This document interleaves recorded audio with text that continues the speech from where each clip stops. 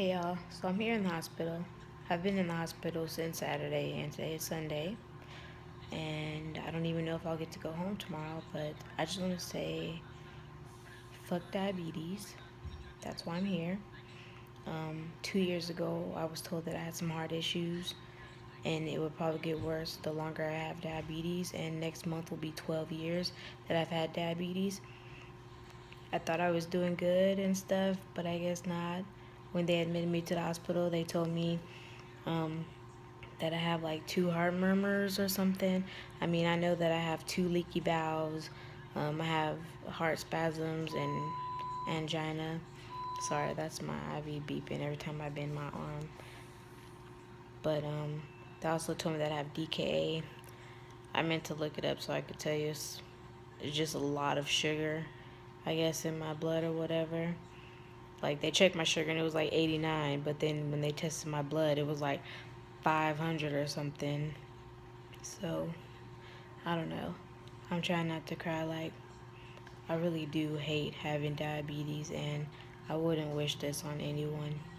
Um, I'll try to make a video tomorrow, or maybe I'll post something when I get home. I've been in bed over 24 hours, and I got like these massager things on, so I don't get blood clots in my legs. But anyways, since I'm staying, I asked if I could take a shower, so she's gonna come and put up my or wrap up my stuff so I could take a shower and stuff and try to be comfortable. I miss my kids, and I don't know. If y'all pray for me, send positive energy. I hope I overcome this.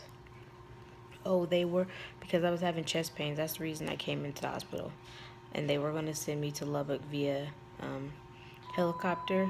But the doctor in Lubbock said they couldn't put a stent in like they want to because I have a tear in the artery.